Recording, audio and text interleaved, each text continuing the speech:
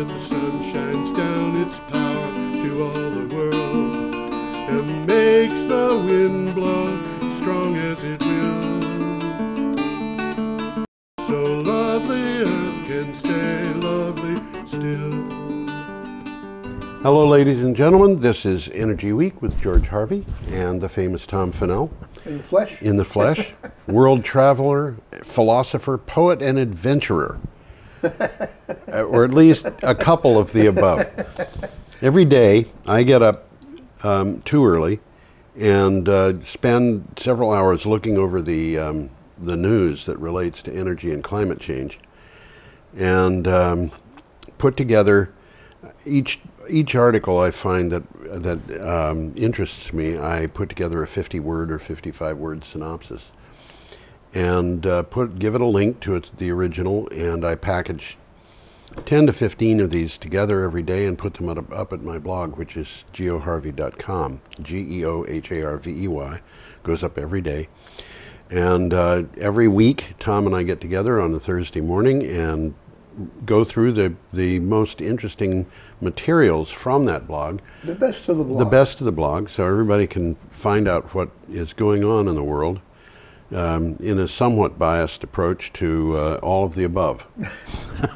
Some of these articles are really quite interesting. Yeah, some of them are. Some of them are quite long, and we could spend sometimes the whole show on just one of them. Yeah. So if you see something particularly interesting, look at George's blog and pull it up and read it. You can go to the blog and just scroll down, but the blog has a calendar.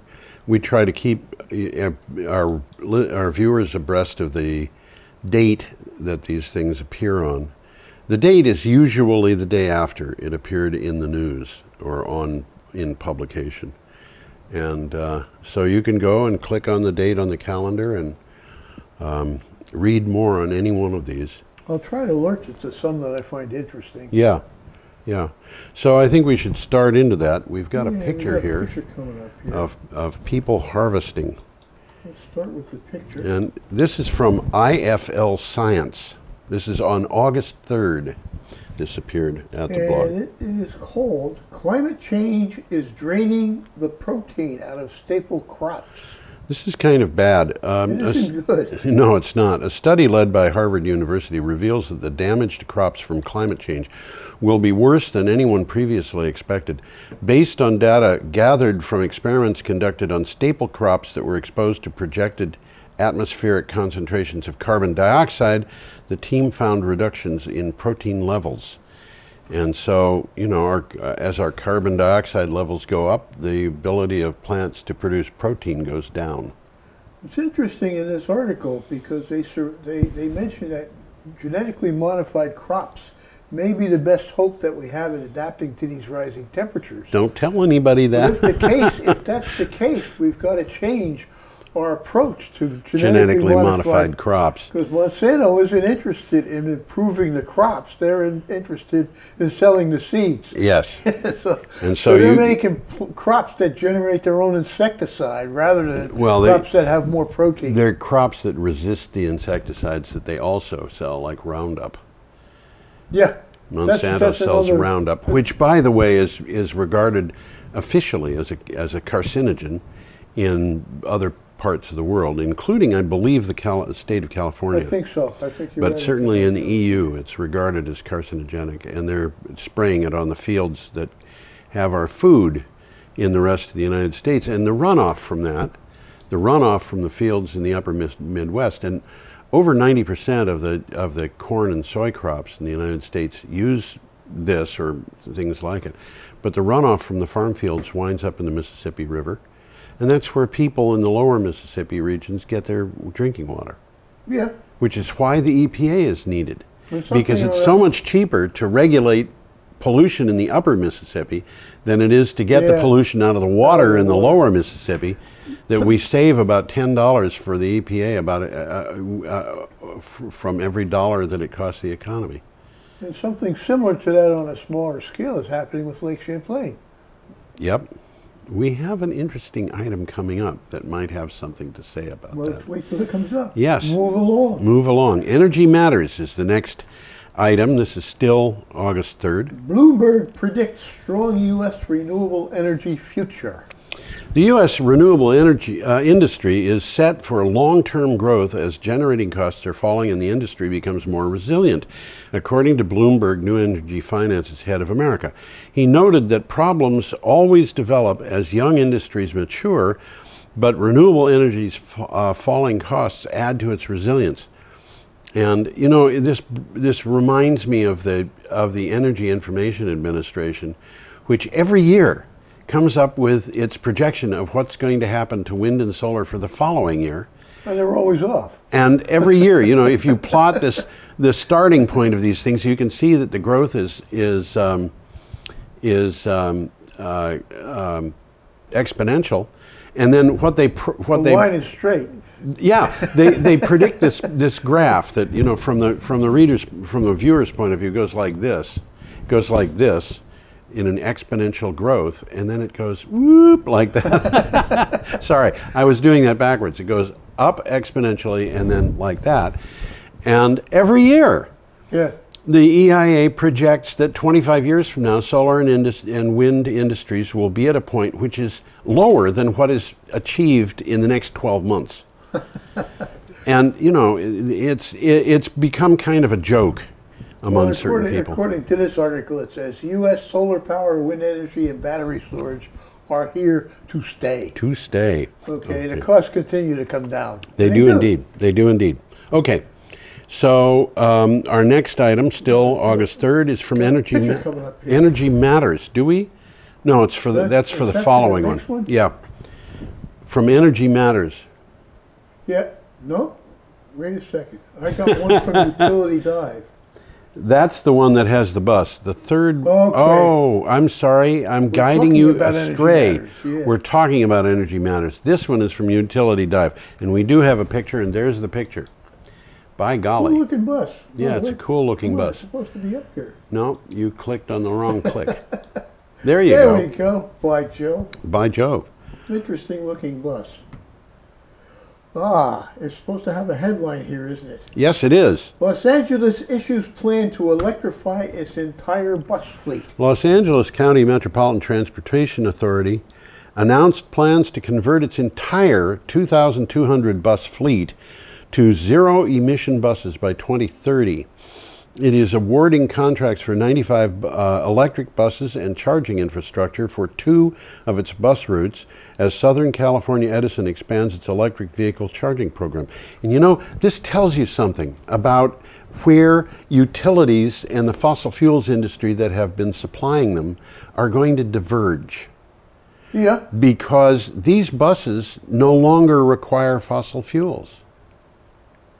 And so the electric utilities are working at odds with the people who are supplying them with oil and gas. That's an interesting concept, doesn't it? And then when you throw on top of that the fact that the oil and gas and coal industries are, well, they're in trouble. There was an item in the news today that said that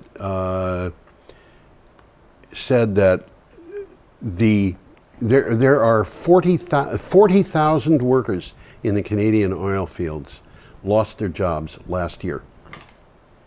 I can believe that because the price of oil's been cut in half. Yeah. And it's going to stay there for a while. Now just think of what that would mean in terms of a percentage of the population, and apply that to the U.S. population. Yeah. And it would be like 1 million oil workers losing their jobs, because there aren't that many people in Canada, and 40,000 of them is a fairly hefty number.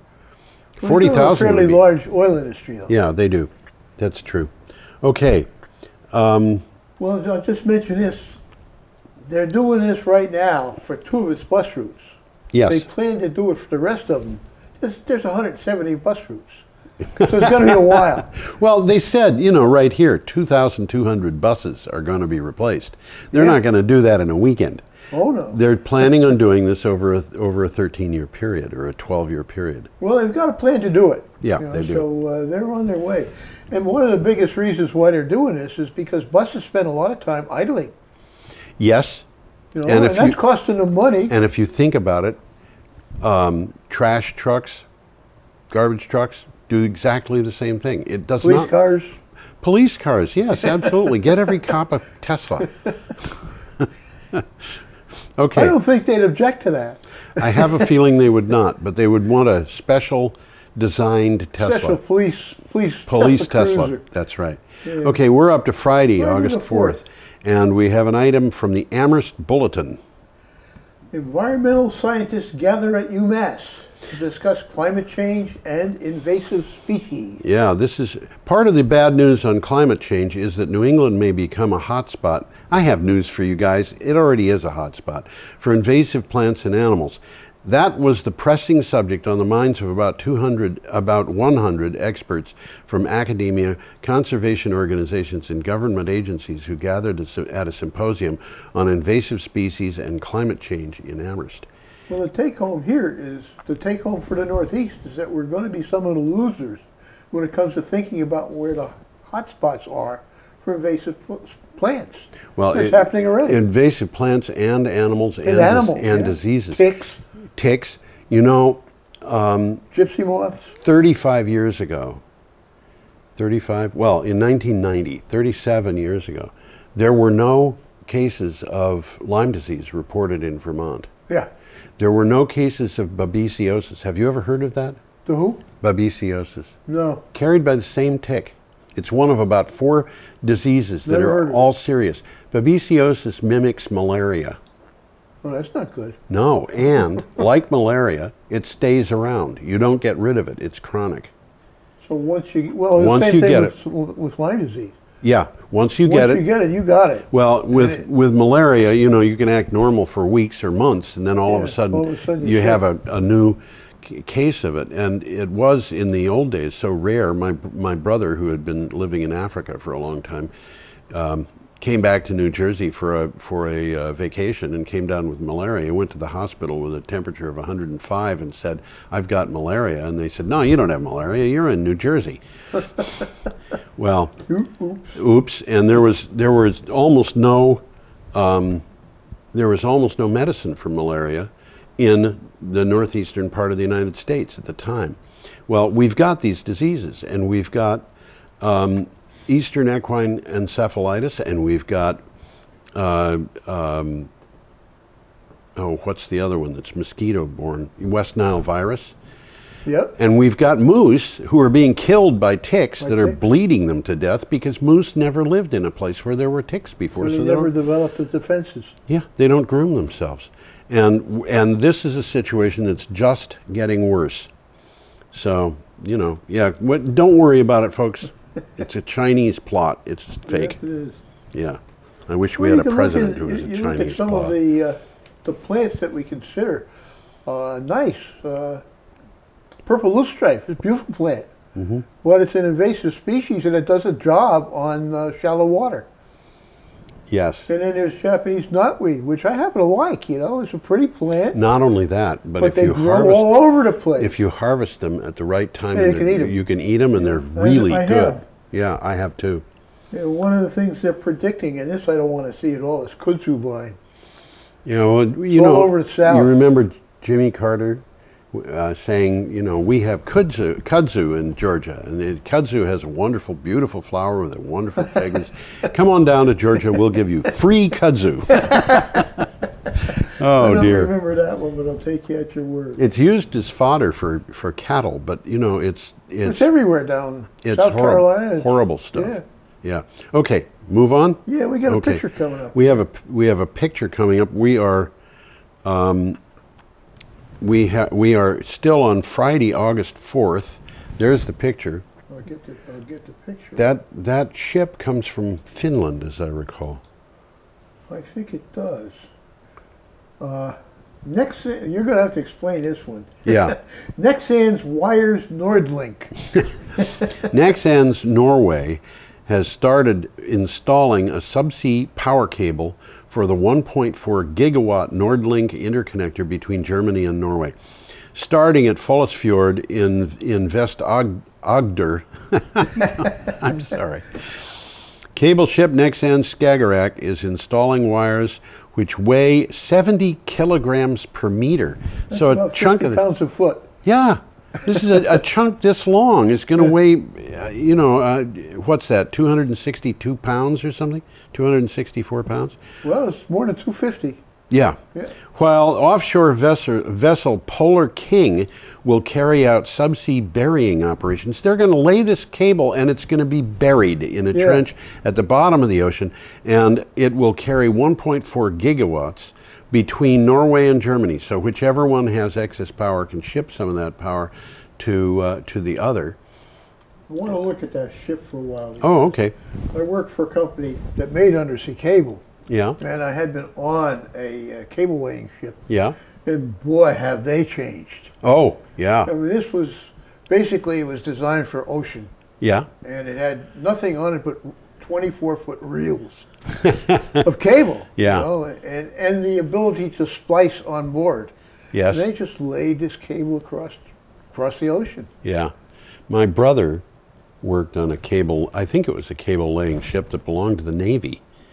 They had some, yeah. Yeah, and his the cable laying apparatus was on the ship was considered secret.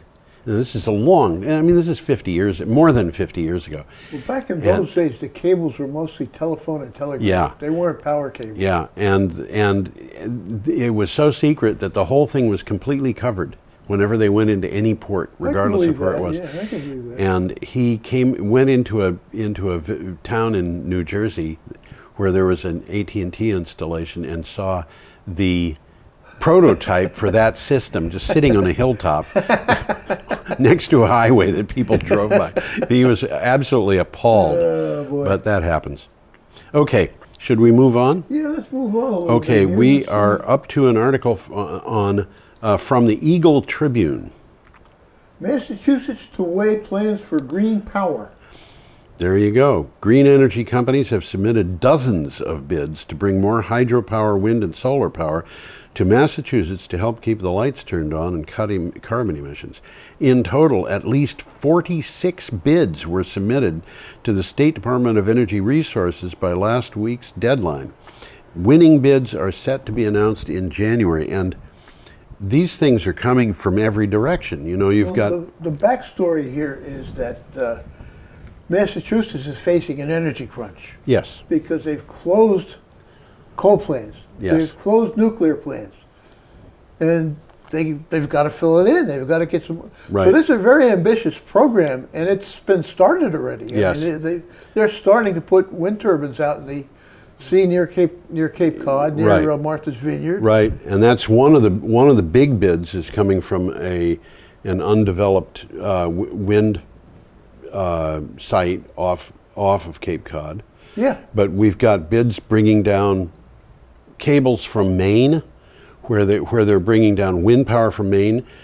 There's a lot of them coming through New Hampshire, coming through Maine, coming through New York, coming through Vermont. Yeah, and there's one of the ones coming down from Maine is actually not coming on land. It's coming down over the sea. All under the sea. Huh? Yeah. Yeah. Interesting. Yeah.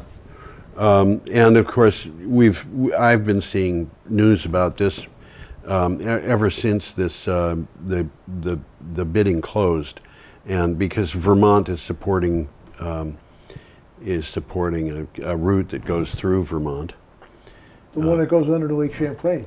We've talked about that one. Yes, we have indeed. And actually, it would produce almost no change in terms of the Vermont countryside, because it's either under Lake Champlain or follows under a highway. Or it follows existing routes. So, and the one in New York, the one that's going under Hudson, where it's on land, it's on railroad tracks. Or under railroad tracks. You know, okay, I don't have a problem with that. I don't either. It's a better way to distribute power technically. I don't know why they didn't do that many years ago. Cost. Really? Upfront cost is more. Okay. Long-term costs are lower. And the reliability is higher. Reliability is much higher. That's one of the reasons you don't Germany. Have clowns shooting at insulators. Yeah, well, you also don't have big ice storms. If you think about, I forget which one of the outages we had, but there was a huge outage that covered the entire eastern part of the United States, and it happened because when high voltage lines, I think it was in Ohio, got hot, they expanded. They sagged. Yeah, I remember One of them that. hit a tree, Yep. and that brought down the whole Northeast power system. Yeah, it did.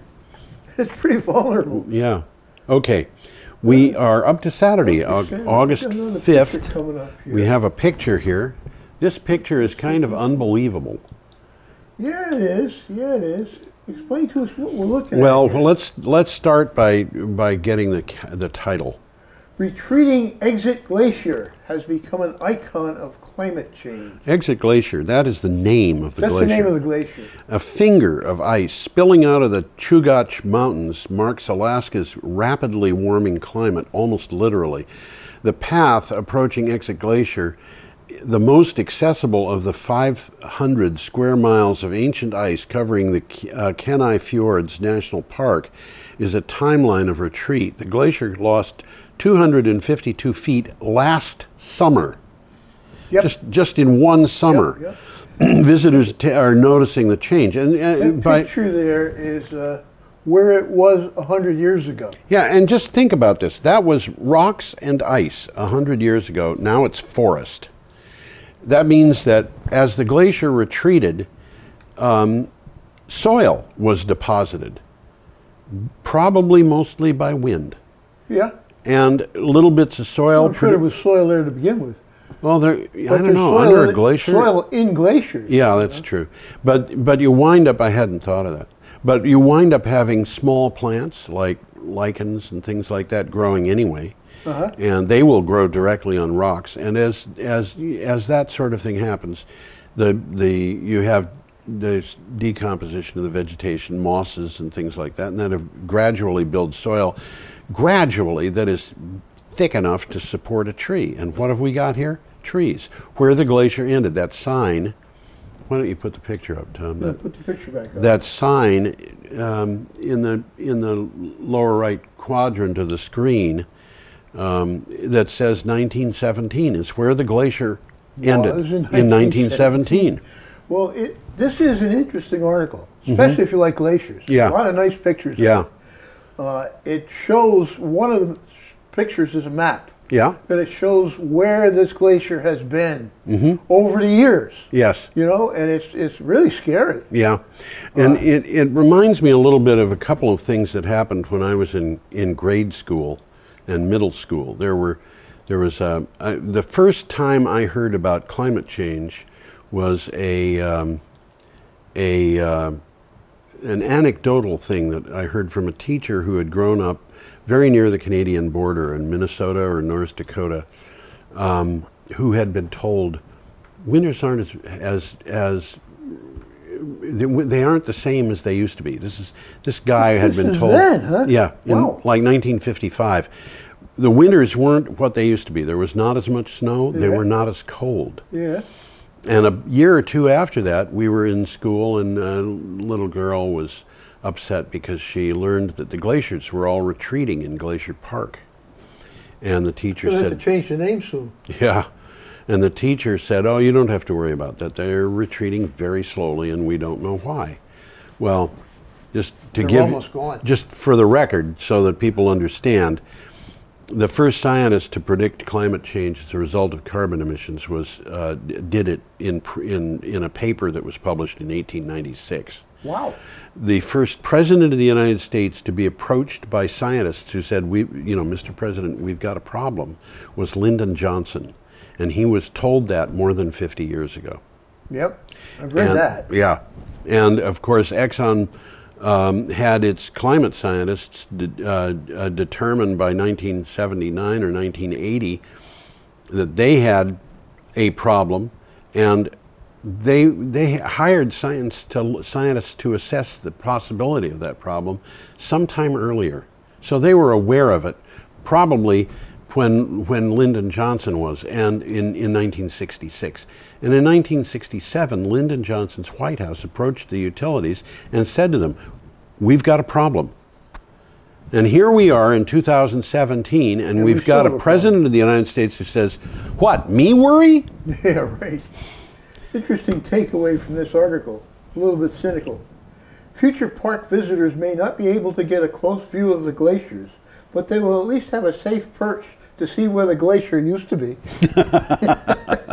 Well, safe unless the wildlife comes and disturbs them. Yeah, right. And they probably have brown bears up there. I would not want to get into an argument with one of them. And by the way, in the Kenai Peninsula, this is only a small amount Yes. of the glaciers on that. It's Yeah. a lot of glaciers. Yes. Yep. Okay, Let's should we move press along. on? We Yeah. have an item from the Independent. We got a picture here. Nope, not this one. Worldwide temperature trends? No, that's the next one. That's the next one. Okay. This is from the Independent. Trump promises about coal industry comeback will be tough to keep. Oh, man. I don't believe this guy. President Donald Trump came to the heart of coal country and told a large and cheering crowd what they wanted to hear, that Obama's war on coal has ended. But in fact, Kentucky coal jobs and production continued down in the second quarter of the year.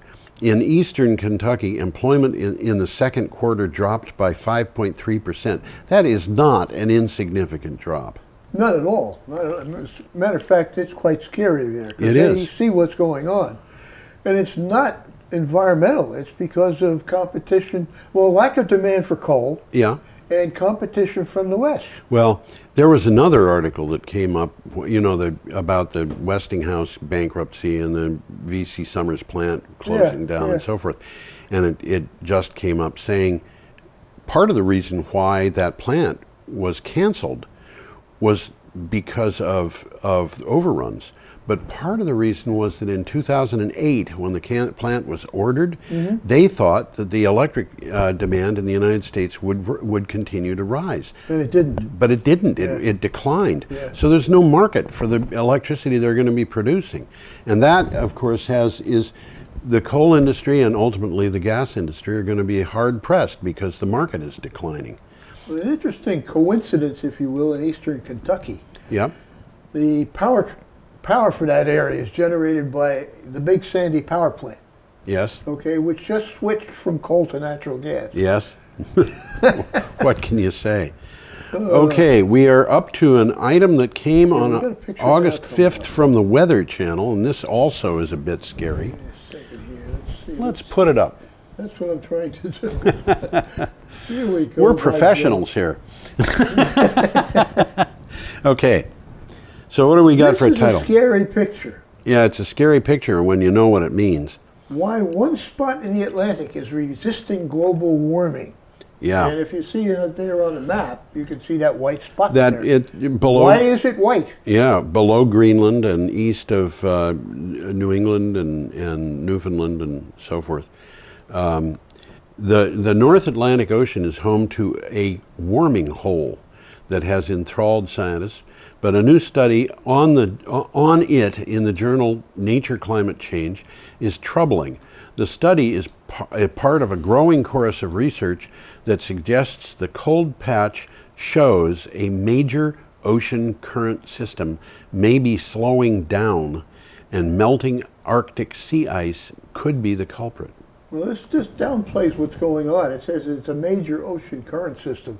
They don't mention it's the Gulf Stream. Yeah, and the Gulf Stream is the only reason why places you can like live in England in the wintertime. That's right. England, Scotland, Wales, Ireland, yeah. And even you know, I mean, look at that map. They're on the same latitude as the southernmost end of Alaska. I'm going to put the map again. They are, absolutely. That's exactly right. And the thing that makes them different from their environment different from Alaska is that Gulf Stream. That Gulf Stream. And you know, I've lived in England, and you've spent time in Ireland. In southern Ireland, there are palm trees.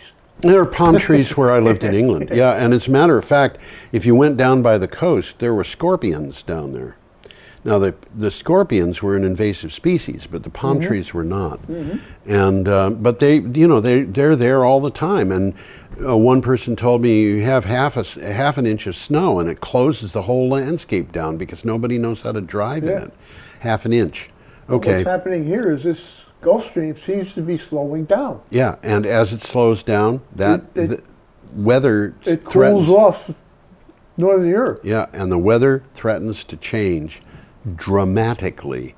and it could have profound effects on places like France and Spain, in addition to England and Ireland. Italy, Greece, all of those places could start feeling more like Wyoming or... Well, certainly the Iberian Peninsula is going to feel it. Oh, no doubt. I mean, sunny Spain, you know, it's a Sunny nice warm Spain. country. It's not Sunny gonna be- Rome, sunny Italy. I mean, it can get cold in places like Israel. Well, why? Well, look at that. Israel's about the same latitude as North Carolina. It can get cold in North Carolina. Okay, should we go on? Yeah, let's move on. We're up to Sunday, August 6th. Flash drought in U.S. high plains may have already destroyed half of this year's wheat crop. Yeah, are you ready for a higher price of bread? Clean Technica, the flash drought that came out of nowhere this summer in the U.S. high plains, afflicting Montana and the Dakotas worst, has already destroyed more than half of this year's wheat crop, going by some recent field studies. Flash droughts are expected to become more common over coming decades as climate continues to warm. Well, this flash drought is worst in the Dakotas. Yeah. But it's covering the entire U.S. West. Yeah. Totally the west half, U.S., Canada, and Mexico. It's Yes. warm. Well, you can see from the map. I'll try to get it up again. You can see from that map. That red area is, those red areas are the ones that have warmed the most. And we're talking about areas of southern Canada and the upper Midwest, along with It places shows like... the Northeast as being warmer. Yeah. Although... We're not experiencing that. Not right now. And actually the models for climate change suggest that New England will remain cooler than it had been in the summer. That's what they've been talking about. Yeah. Okay. Move on. Well, let's see. Is there anything else? Yeah. They're mentioning what the article doesn't mention a lot of is wildfires. Yes. That's as big of a problem. We just had as one of losing those wheat. come up today too. We'll Did we? see. We'll talk about this Oh, you next mean week. in the show. Yeah. Okay. There is concern because of the extremely high number of wildfires, believe it or not, in Greenland. Wow. Yeah. I didn't think they had enough green to burn. Well, they do, and the wildfires produce soot, and the soot lands on the snow, and the snow melts in the sun. Vicious circle, isn't it? Yeah, isn't it? Okay, Well, should let's we move move along. on? We've got another image coming up. Yeah, this is a nice I like picture. This. Yeah, this is nice. This This is the Ohio River. Yes, and this is from The Review. Hydroelectric plant sought at the Pike Island Dam, which is near Wheeling, West Virginia. Okay. It's where Virginia, Ohio, and Pennsylvania come together. Smack West Virginia, into each other. Huh? Smack into Smack each dab, other. yep. Yeah. Citing Appalachia's need to compensate for losing thousands of megawatts worth of coal-fired power in the last few years, developer Pike Island Energy hopes to build a $200 million hydroelectric plant at Pike Island Locks and Dam in the Ohio River. The 48 megawatt plant would generate enough electricity for about 22,000 homes. They're not going to be raising that dam. No, if you look at the side on the left where there's trees, Yes. it's going to be over there because they're not going to interfere with the locks on the other side. Right. And I would expect they're going to build a sluiceway. Yes. There's a road back there. You can't really see it. You barely see it in the picture. Yes. They're going to build a sluiceway, and down at the end of that, they're going to have a big generating station. Yeah. It's not very big, by the way. It's only 48 megawatts. Which is not all that big, but They can use it. Yeah, and this And it's free energy. and on top of everything else, it's not going to have much environmental impact at all, aside from The the dam's fact. there already. Yeah, aside from the fact that it's going to be generating power and reducing reliance on fossil fuels. The fish are already going over this dam in both directions. They're going to continue going over it in both directions. That's all been taken care of long since. Yeah, long since. But it's interesting to see that happening. Okay. Well, they will be doing this, you can be sure, at all of these dams. Yeah. And there's a lot of them because it's barges. Right. Barges go well downriver. They don't go well upriver. Yes. So they have these how would you call them? They're locks, but they just elevate the barges so that they can go upstream. So they can go upstream. And this is something that happens all over the world. In fact, we had a story about Queen Elizabeth's Archimedes turbines. Yeah. In one of our shows a couple of years ago, where there's Archimedes turbines being in use on a weir, which is a dam, except the water goes over the top in such a way that the fish can literally swim over it, and that is supplying power to Windsor Castle, which is huge. Okay, speaking of the UK, we have an item coming up from the Times, which is, I don't know what Times this is, so I can't tell you. I'm not sure which times it is either. Yeah. Islanders set sail on pollution-free ferries project. This is really interesting because it shows you how important a research and development program can be undertaken by just a group of local people. That's exactly what's happening here. Yeah. It's a small island. Yeah, the tiny Orkney island of Eday is working on an initiative that could revolutionize the world of sea transport. With shipping under pressure for producing high levels of emissions, islanders are developing a project that could pave the way for pollution-free, roll-on, roll-off vehicle ferries powered by locally produced hydrogen. Well, you can't get to these islands without a ferry. Yeah. So this is very important to their commerce. You know, I just had a thought, but go ahead, Tom. Well, I was just saying, it's a small island. They're doing this themselves. They've got a windmill. They've got tidal power, and they're generating hydrogen. The day will come, you mark my words, within 15 years, when electric vehicles are so widespread and the charging stations are so numerous that there will be ferries operating whose source of energy is from the electric vehicle batteries that are on them. I wouldn't argue against that. Yeah. It would take a little bit of doing, but it just a little bit. When I was in college, I had a roommate who came from an island in Casco Bay, and you know, the only way you could get to the island was on a ferry, and the ferry ran back and forth a couple of times a day. Yeah. And you know, you could probably run a ferry like that using the combined resources of a half a dozen cars. You probably could. Okay, we are up to Monday, August 7th. Oh, yes. We have a picture here of, and I think this picture is fake. That's rice, I think, huh? It is rice, but go ahead, Tom. Could perennial crops be an answer to climate change? This is from NewsX at China's Yunnan Agricultural University. Researchers developed a perennial rice by crossing Oryza sativa, the short-lived Asian rice, with a wild African perennial, Oryza longistaminata. The cross, a possible help for climate change, quote, apparently lasts for at least 5 years and gives 10 seasons of grain twice a year with yields comparable to seasonal rice. In other words, they're giving two yields a year, each about equal to what a traditional rice crop would give. And they're doing that for a period of 10 years, 5 years on a single planting. They're getting 10 crops out of one planting. Yep. That's important. And you know, the thing that I was saying about this picture, I think that what they did was they sneaked us a picture of ordinary rice and said, that's perennial. I wouldn't know the difference. Neither would I. Maybe they're absolutely scrupulous, but who knows. Our next item comes from Gears of Biz. Gears of Biz. Gears of Biz. This is a long and interesting article. It is. It really is. There's a lot of meat in this article. Yes. Can we put coal miners back to work in clean energy? It's not as easy as it sounds. Not at all. On the other hand, when you look at the numbers, it's impressive. There are a few more than 50,000 coal miners working in the United States.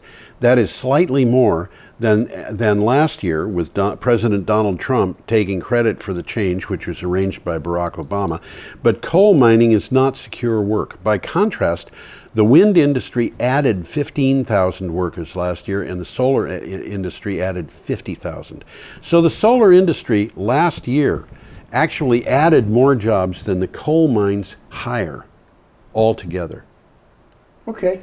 And you know, the question that the author of the article is asking is, can we get those miners out of the mines and working on solar? I'm sure, being miners, they're qualified. Oh yeah. Oh yeah.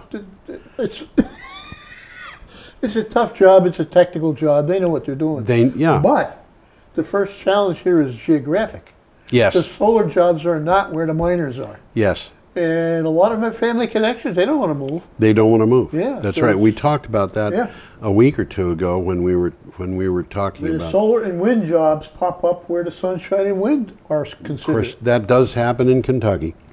Okay, we have Malta Independent Online providing us with the next item, and this picture is another interesting one, but I want to comment on it just briefly because I think anybody whose color vision is like my own would have difficulty seeing the middle of those three lines. One of them goes from Tunisia to Malta, which is south of Sicily. That's the white one. The white one, right. The one on the left, which is yellow, goes from Tunisia to France. About Marseille. About Marseille. The one in the middle is red. And it goes to about Naples, doesn't it? Yeah, or Rome. And it's hard for me to see that against the green and blue backgrounds. Okay. Other people might find it easier, but I find it hard to see. So, what do you got for a title? Firm plans undersea cable to bring Tunisian solar energy to Malta. Tunur Limited, a private company incorporated in the United Kingdom, is seeking to set up a 4.5 gigawatt concentrating solar power system in Tunisia. That's a large system. Well, the article says it's about the size of Malta itself. Yes. It is huge. It's huge. Huge. Malta is not huge, but this system is the same size and it is huge. Well, 4.5 gigawatts is a lot of gigawatts. It's a lot of gigawatts. The power could be sent through 3 submarine cables to Europe. The first link sending up 500 megawatts of electricity through Malta could be finished as soon as 2020. That's huge. The short one. Yep. That's the short one. It's also the small one. Well, the white line's already there. Yes. So it's just a dotted line. Yeah, all they have to do is send it to Malta, which is a fairly short route compared to the others. Okay, we're up. Be high voltage DC, whatever that's worth. Yep. And it's got enough to power over 5 million European households. Wow. Okay. Fuel over 7 million electric vehicles. Yes. Okay. Okay. We're up to Tuesday, August 8th, and we have an item from the New York Times. Let me get you up there. And believe me, well, go ahead, Tom. Scientists fear Trump will dismiss a blunt climate report. The average temperature in the United States has risen rapidly and drastically since 1980, and Americans are feeling the effects, according to a sweeping federal climate change report awaiting approval by the Trump administration. Scientists say they fear that the administration could change or suppress the report, and they leaked a draft to the New York Times. Yep. So you can get it if you follow your article and pick up the New York Times. That's right. And it is a link in the New York Times article. This is Tuesday, August 8th. I will warn anybody who wants to see this report. When I put this up at the blog, I got an email from a friend of mine who lives in New Mexico saying, "George, this is fascinating. Could you send me a copy of the report?" The report is it's more than 550 pages long. I just saw the first page. Yeah. I didn't go any further than that. You cannot download. They've got it's kind of like a paywall, but it isn't. You can only download 3 pages of it. It's too big. Well, you can go to whatever page you want and download 3 pages, and you could do that over and over and over again. Okay, but you can't. You can't download it. You can't. You can only print 3 pages, but it's 550 pages long. The executive summary is long, and you just have to scroll through it and read it. And I started reading the executive summary. I didn't finish. Yeah. But this is a big report, and it says we have a problem. We have a problem now. It is costing people money now. It is costing people health now. It is destroying the economy now. It is destroying the environment now, and we have to do something about it now. And they're saying, the scientists were saying, they're afraid the Trump administration is just going to say, but it's a Chinese hoax. Why should we do anything about that? That's what looks like is going to happen. Well, this was from the article. Those who challenge scientific data on human-caused climate change are worried that the draft report will be publicly released. Yeah. They're scared. Well, you know, the thing that I'm scared of is what's going to happen one way or the other, because this report is almost unquestionably correct. I've seen this stuff myself. Well, it's been leaked, so a lot of people can see it. Yeah, and they're the people who have the patience. The patience to see the 500 pages are going to be aware of it. Well, our next item, if should we move on? Yeah, we can. Our next item is from the BBC News, and we have a picture here. This is a nice picture. This is not Neuschwanstein, the Mad King, what's his name's fairy tale castle in Bavaria. This is Jungfrau Joch, which is in Switzerland. And that's not a castle on top of it. No, it's an observatory. It's an observatory. Yeah. Dodgy greenhouse gas data threatens Paris Accord. Yep. This is an interesting article. It is an interesting article, and it leaves you wondering, what do we know about what's going on here? Potent climate-warming gases are being emitted into the atmosphere but are not being recorded in official inventories, a BBC investigation has found. In just one example, Swiss air monitors detected large quantities of one gas coming from a location in Italy. However, the Italian submission to the UN submission to the UN records just a tiny amount of the gas. Well, they mention that gas, and it's used in refrigeration. Yeah. It's 15,000 times more warming than CO2. Yep. And a lot of these things that are used in refrigeration really don't decompose very fast. Well, so it's a problem. And the problem what they're talking about here is the data sucks. Yeah. The data that they're dealing with is inaccurate. Well, they said that the data from China, for example, is accurate plus or minus 100%. How could you be minus 100%? By emitting nothing and reporting that you're emitting something. Wow. You know, but that's clearly not what they're doing. So well, the according statement, to China, it says there's no Chinese inventory for these gases because they're banned. Yeah. But they're using them anyhow. Yeah. Well, what can you say? We have people. These flaws pose a bigger threat to the Paris Climate Agreement than Trump's intention to withdraw. Well, Trump's intention to withdraw is total folly. And at some point, people are going to realize that they're being had. And that point is coming soon. And I don't know how soon. It might be this year, it might be next year. Yep. But when it happens, things are going to change. It is inevitable. You know, you can only deny reality for so long before it catches up with you. And that's what the United States is officially doing. Anyway. We got another one coming up here. From the Urban Developer. I wish I had a picture of it because it's interesting. It is interesting. I had too many pictures, so I didn't include it. Well, for those who are interested, pull this thing up because there's a lot of pictures of a very unusual and decorative tower. It was kind of fun. I thought it was kind of ugly. Germany builds revolutionary water tank for energy storage.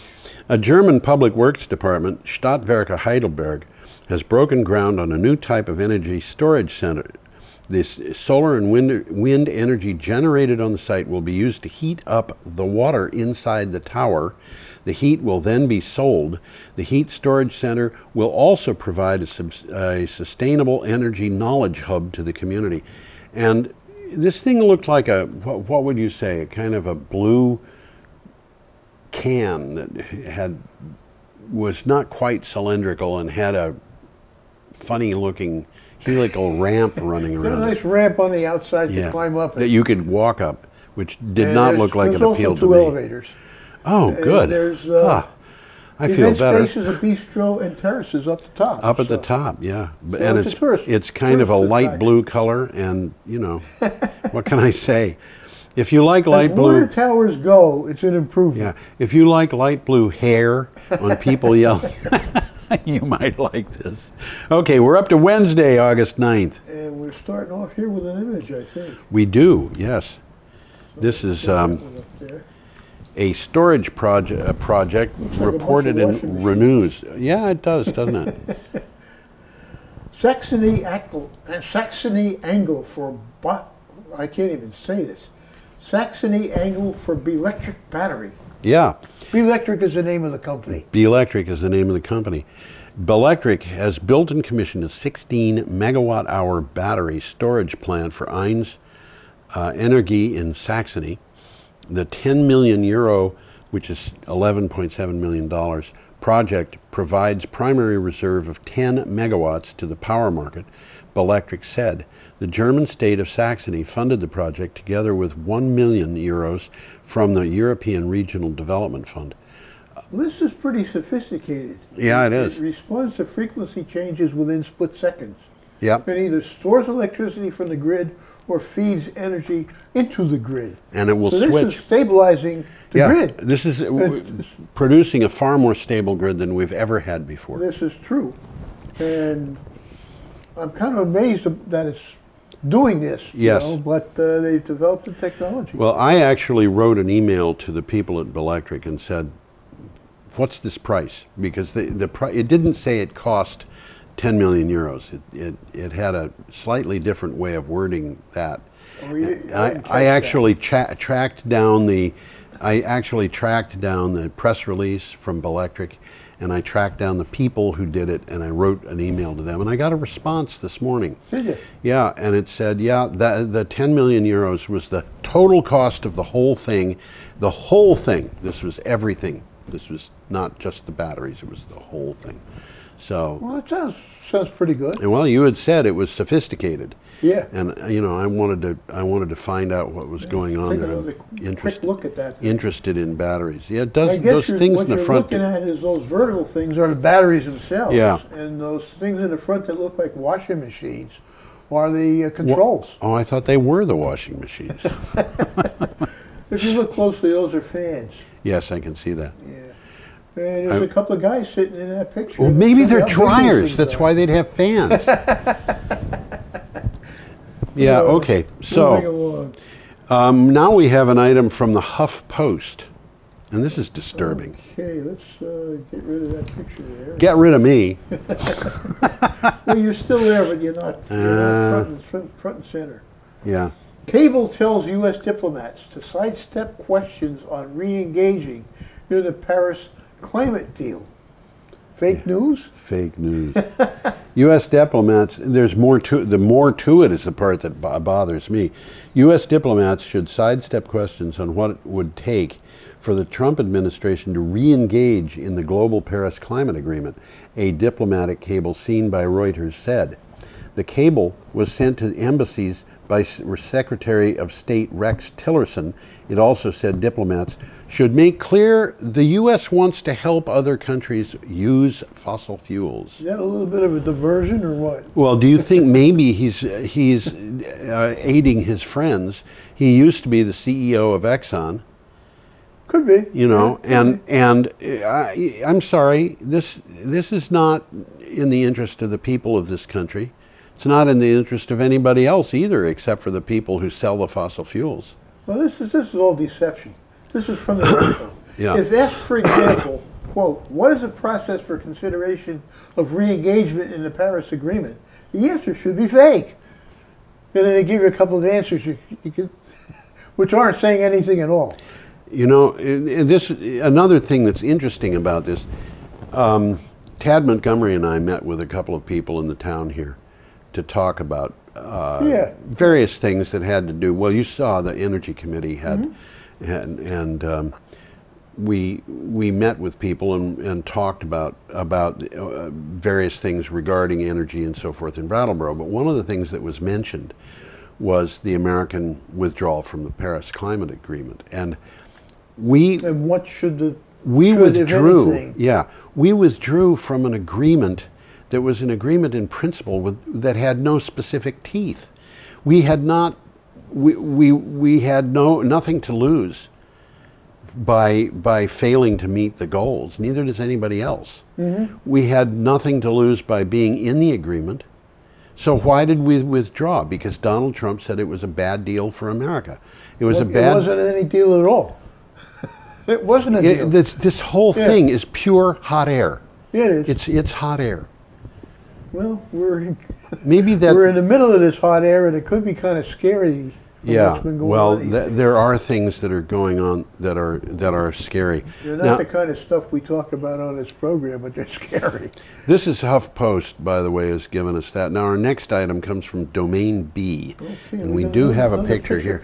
And this is kind of a fascinating development for me. It's again batteries, just like we saw, but a little different. Different kind of battery. It's not really a battery at all. But go ahead, read. Fuel made from solar power and the air's carbon dioxide. No, it's not really a battery technically, but it is storage. It is storage. Inerratic. Inerratic.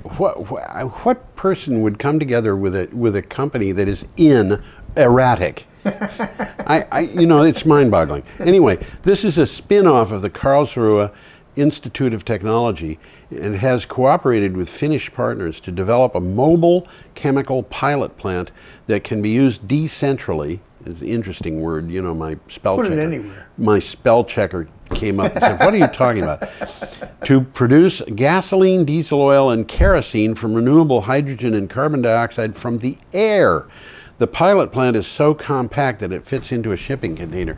They started making gasoline in this thing. Well, it's interesting what they're doing there. They're taking water. Yeah. They're taking electricity from a solar array. Yep.